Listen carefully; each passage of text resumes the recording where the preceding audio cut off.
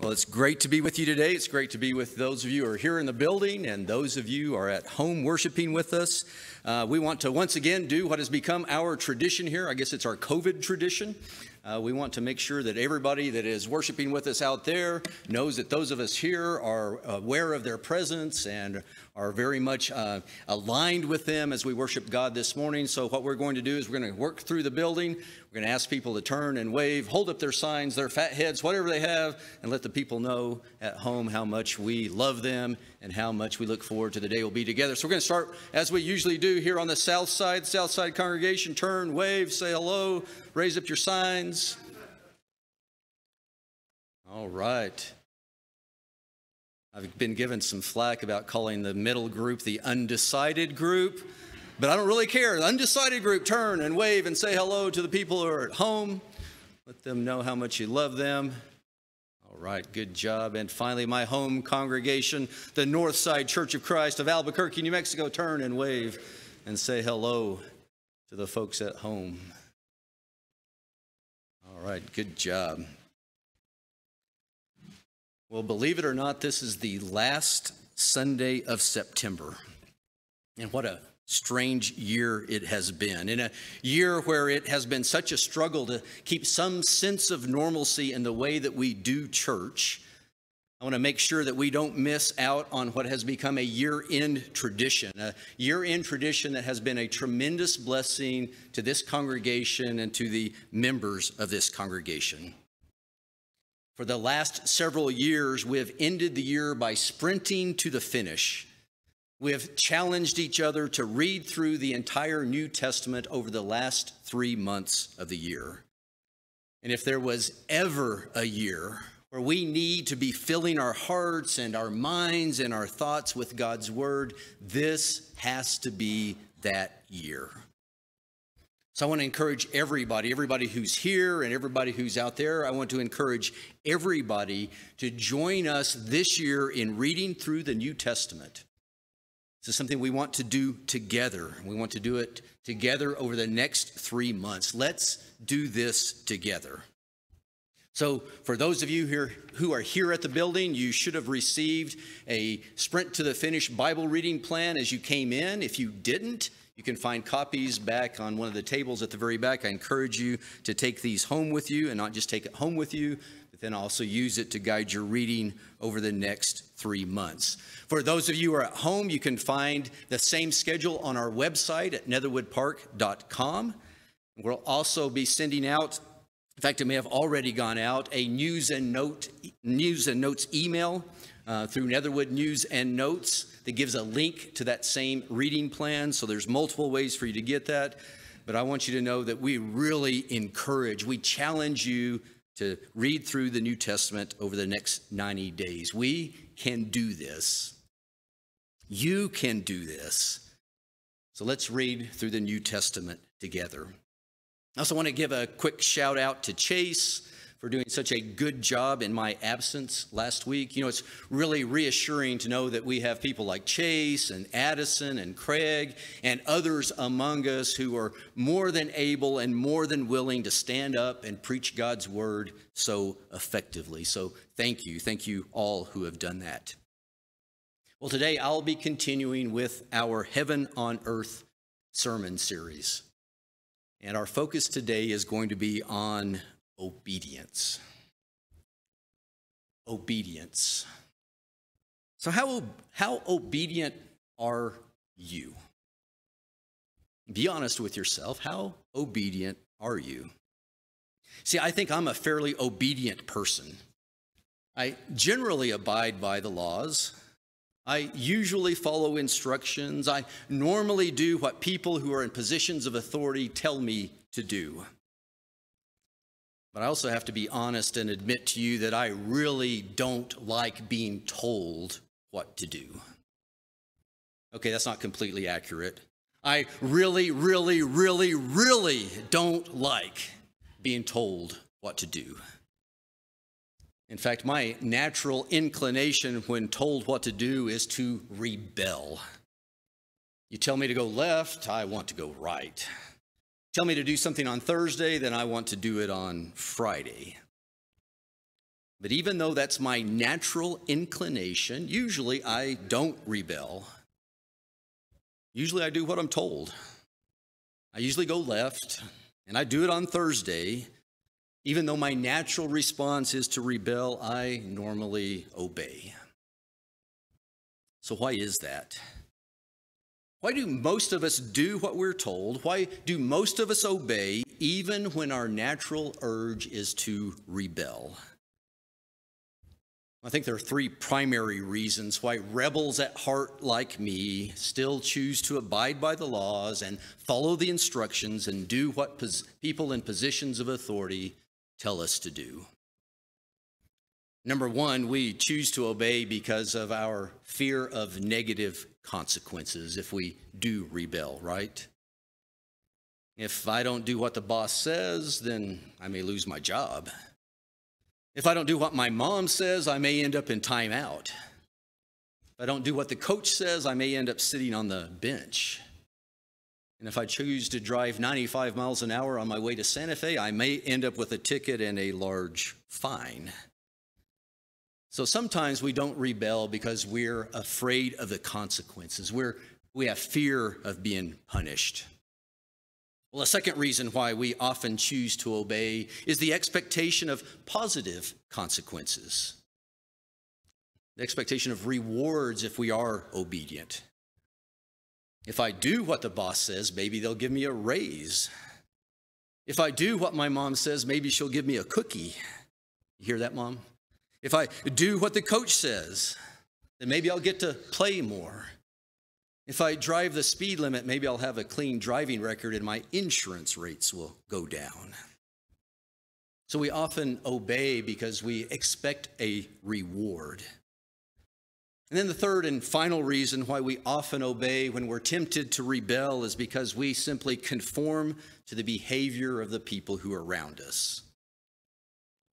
So there's a reason why you usually don't hear people cursing at church, right? And why people don't get drunk at potlucks, and why people don't have loud phone conversations in the middle of a funeral service. We tend to conform to the expected norms and to the behavior of those who are around us. So we abide by the laws, we follow the instructions, and we do what people in positions of authority tell us to do out of some combination of fear of punishment, of hope for reward, or because we're conforming to the behavior of the people who are around us. And those are all good reasons. None of those reasons, fear and hope and conformity, none of those reasons are bad reasons for being obedient to the laws and to the leaders of the land. And they're also not bad reasons for being obedient to God. In fact, over the centuries, God has repeatedly pointed to those very reasons for why his people should remain obedient to him. So let me just give you one example of many examples out of the book of Deuteronomy. So this is when Israel is about to finally enter the land that God has promised them, and Moses speaks to them and he lays out the realities of obedience to God. I'll be reading from Deuteronomy chapter 11. I'll start in verse 13. Moses says, "If you faithfully obey the commands I am giving you today, to love the Lord your God and to serve him with all of your heart and all of your soul, then I will send rain on your land in its season, both autumn and spring rains, so that you may gather in your grain new wine and olive oil. I will provide grass in the fields for your cattle, and you will eat and be satisfied. But be careful, or you will be enticed to turn away and worship other gods and bow down to them. Then the Lord's anger will burn against you, and he will shut up the heavens so that it will not rain on the ground, and the ground will yield no produce, and you will soon perish from the good land the Lord is giving you." And in verse 26, he goes on and says, "I'm setting before you today a blessing and a curse. The blessing if you obey the commands of the Lord your God that I am giving you today, and the curse if you disobey the commands of the Lord your God and turn from the way that I command you today by following other gods which you have not known. So Moses lays it out for them, doesn't he? Why should you be obedient, Israel? Well, because if you are obedient to your God, you will be blessed. You will be rewarded. You will prosper. Why should you be obedient, Israel? Well, because if you aren't obedient to your God, you will be cursed. You'll be punished. You will perish. And how can you stay obedient, Israel? Well, by staying true to your God, by staying true to your community, by surrounding yourself with other God followers instead of idol followers. So Israel had its reasons. Israel had its reasons to be obedient to their God. God, the promise keeper, promised to bless them for their obedience. God, the promise keeper, promised to curse them for their disobedience. And the promise keeper gave them a holy community to lead them into obedience. Now, Israel had its reasons, but it turns out none of those reasons were enough. Fear of punishment, hope for a reward, a holy community wasn't enough. It wasn't enough for God's nation. It wasn't enough for Israel to remain obedient to their God. And we're no different, are we? Here's the deal. I want you to know the preacher can't preach enough hellfire and brimstone sermons about the coming judgment and the coming punishment for the disobedient. He can't preach enough of those kind of sermons to scare us into obedience. It just doesn't work. And we can't sing enough songs that remind us about how beautiful heaven's going to be. We can't sing enough songs about our yearning for that coming and yet distant reward. That isn't enough to spur us to obedience. It just doesn't work. And we can't build a big enough and a strong enough community of faith and of believers to keep us conformed to obedience.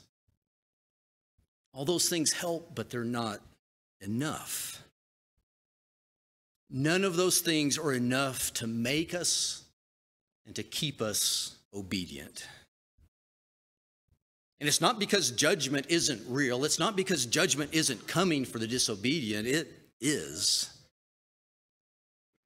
And it's not because heaven isn't going to be wonderful and beautiful. It is.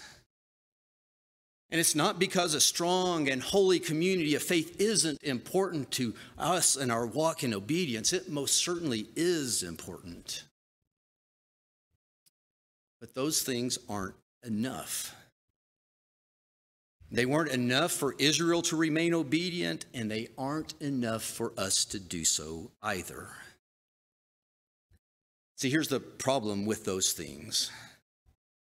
People who obey only out of fear of punishment, they are joyless people. They're judgmental people. They're bitter people.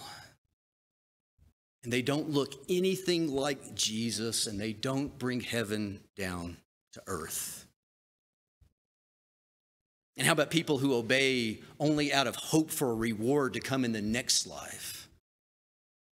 Well, those people are easily derailed from their walk in obedience by any hardship that comes to them, by any struggles that are put in their way, anything that can derail them in this life. And how about when our obedience is dependent on the obedience of the people who are around us? Well, that doesn't work either, because we're not always around people who are obedient. And because of that, we're not able to take the gospel out to the disobedient. We can't take the gospel to the disobedient because we're conformers and we'll conform to their disobedience instead of bringing God's light, the light that attracts them to God. So fear of punishment, and hope for a reward and a community of faith are all important and they're all good, but they're not enough. So what's missing? What's the missing ingredient for true obedience? What was it that Israel didn't have? What is it that we must have in order to be truly obedient to God? Well, it turns out that the same thing Israel was missing is the same thing that we often don't have. Or maybe I should say it this way. The same thing that Israel didn't give their God is the same thing that we often withhold from our God. The same thing that Israel didn't give to their God is the same thing we often withhold from our God. I want you to listen again to what Moses said to Israel.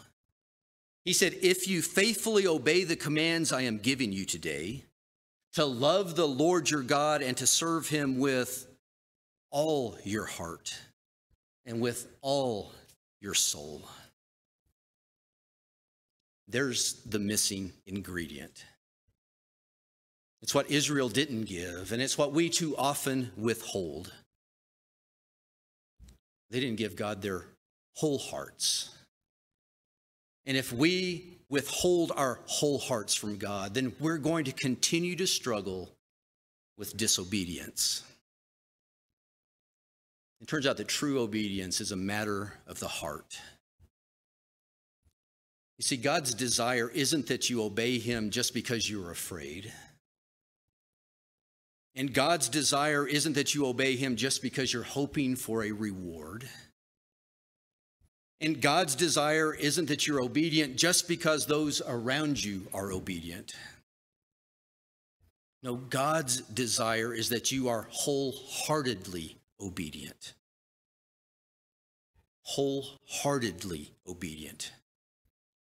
God's desire is that you are obedient because you are loved wholeheartedly and because you love wholeheartedly. God's desire is that you are wholeheartedly obedient to him because you are priceless in his eyes. God's desire is that you are wholeheartedly obedient to him because he has offered rebels like you and rebels like me a full pardon.